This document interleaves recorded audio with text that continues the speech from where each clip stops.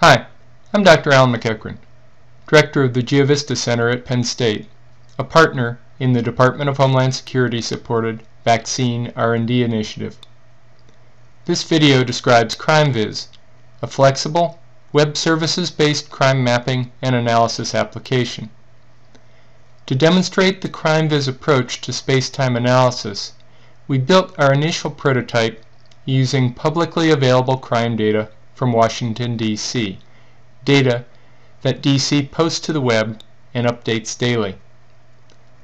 Roth, a PhD candidate and lead on the project, provides an overview of functionality and then discusses transition to practice in the remainder of this video. Upon entrance to the DC CrimeViz prototype, the user is presented with a central map of DC, a set of toggleable data layers on the right, and a suite of temporal controls along the bottom. In the central map, individual crime incidents from the public DC data feed are aggregated to a hexagonal grid and plotted atop the Google Maps web mapping service.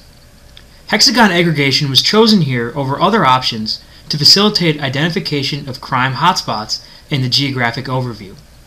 However, our system architecture is designed so that it can flexibly aggregate incidents to any predetermined set of polygons. Users can probe each hexagon to view summaries of its contents, or select a hexagon to zoom the map to its aerial extent. Upon zooming, a detailed view of crime incidents is provided, with each incident depicted by a circular Google Mapped marker. At this scale, the user can navigate around DC using the provided Google Maps widgets at the top left corner, or by directly manipulating the map. Each marker can be selected to retrieve the case information provided through the DC data feed, which includes the ID, the date of the crime, the address, the shift during which the crime was reported, the police district, and, for a subset of crimes, the officer narrative.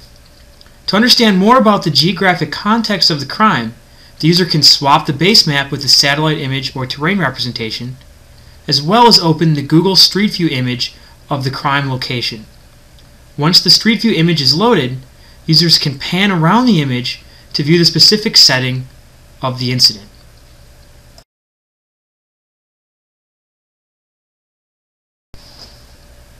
The CrimeViz architecture allows users to filter by any attribute in the dataset. In the DC prototype, controls are provided to filter by crime type, which then dynamically updates the map. Here, both arsons and sex abuses are removed from display to focus solely upon homicides. The user also can add additional contextual information to the map that may be useful for interpreting the crime patterns. The user can focus their attention upon specific regions of the city, such as a single police district, police service area, or neighborhood.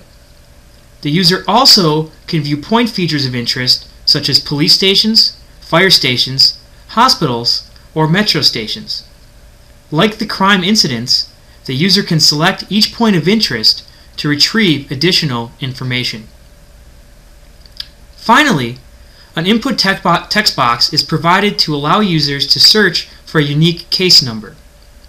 If the user input matches a case number in the database, the map is panned and zoomed to the location of the crime incident, and the associated information window is opened. The unique search also allows users to enter a street address or intersection, which similarly pans and zooms the map to the entered location. Along the bottom of the application, users are presented with a temporal histogram showing the frequency of crime incidents over time.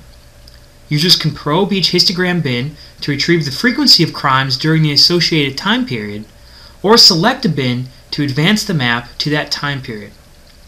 When the map is zoomed to the details view, probing the temporal histogram also provides a cartographic preview of the associated time period, allowing for comparison between two periods. The default histogram view shows crime binned by month and plotted in a linear manner. Users can adjust the binning unit to examine finer or coarser temporal patterns. Users also can re-express the temporal binning to generate a composite view. In a composite view, the frequencies for each individual instance of the finite set of cyclical temporal units are averaged or summed to calculate a single representative value for each of the cyclical temporal units. Here, a composite week by day is generated, which shows the total number of crimes occurring across all Sundays, all Mondays, and so on. When this composite view is filtered to show only arsons, an interesting pattern emerges. There is a clear midweek peak in arsons, with a large spike occurring on Wednesdays, and then a lower frequency occurring towards the end of the week and on the weekends. Each time the user changes the temporal parameters, a new map animation is generated. Using the provided VCR controls, the user can play through the entire time series to search for spatial temporal patterns of interest. The temporal histogram doubles as an interactive temporal legend for the animation. The architecture of CrimeViz has been designed so that it can be easily transitioned to a different crime incident dataset. We currently are transitioning technology to practice at the Harrisburg Bureau of Police for spatial temporal analysis of their crime incident records. During this transition, we have been working closely with officers and decision makers at Harrisburg to refine and extend the application in order to better support their crime analysis needs. Much of the functionality in the Harrisburg CrimeViz application remains the same. We are still aggregating the crime incidents to a hexagonal grid and plotting that grid atop the Google Maps web mapping service. Interaction with the overview grid performs in a similar manner as the DC prototype, with selection of a hexagon zooming the map to a detailed view plotting the individual crime incidents contained within the selected hexagon bounds. Google Maps conventions for panning, zooming, and manipulating the base map are again implemented. One key update is the inclusion of a hierarchical interface for filtering by crime type. Unlike the DC data feed, which includes only a small set of crime types, the Harrisburg Bureau of Police discriminates among hundreds of unique crime types. Each type of crime is given a 4-digit code based upon the Uniform Crime Reporting, or UCR, system. The first 2 digits, or primary code, identify the general class of crime, while the second 2 digits, or secondary code, indicate the specific crime within that broader class.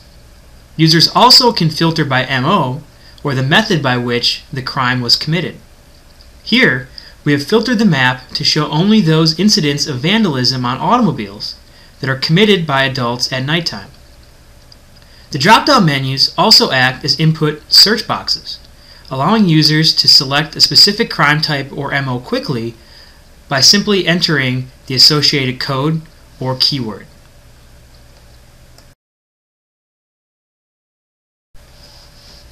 As with the DC CrimeViz prototype, the user can perform a unique search by incident report number or address. The user also can add contextual geographic information to the display, such as districts, grids, district justice units, school zone buffers, and fire stations. These layers were specifically identified by the Harrisburg Bureau of Police as important for their crime analysis and subsequent tactical and strategic response. Finally, the user can perform advanced searches by geographic unit, such as district or grid, as well as an open search returning any incident containing the submitted keyword.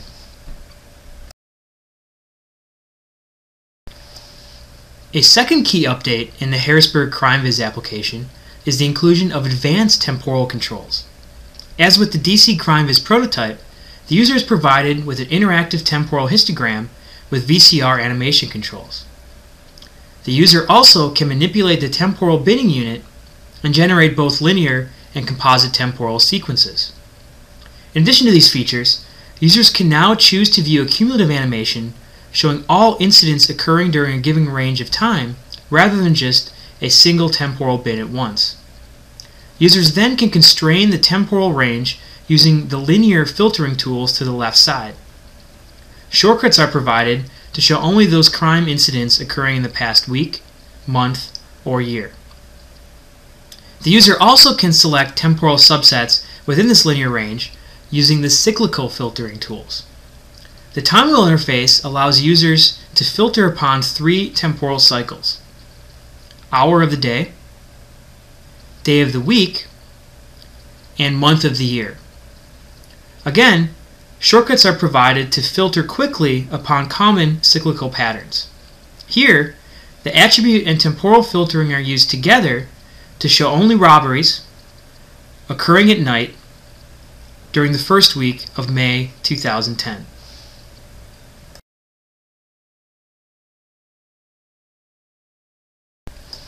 Thank you for watching this video on GeoVISTA CrimeViz. For more information, please visit our website.